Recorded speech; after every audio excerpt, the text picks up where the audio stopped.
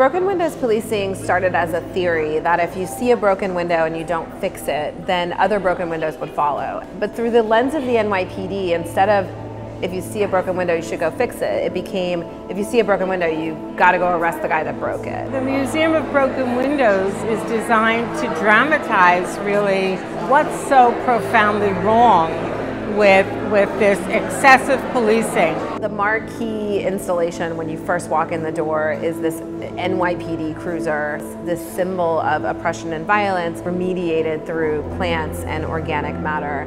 It's just an incredibly moving and hopeful moment. A piece of art in the exhibit called The Talk. It's depicting a conversation that black families have to have with their kids that white families are privileged to not have. The talk is about how does a young black teenager survive the inevitable encounter with the police.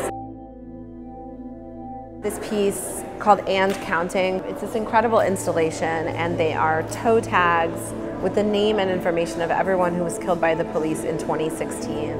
And there's more than 1,000 of them here. We commissioned watercolor portraits of family members who have lost a loved one to violence by the NYPD to memorialize and recognize and honor that loss, but also to celebrate the power that these family members have harnessed.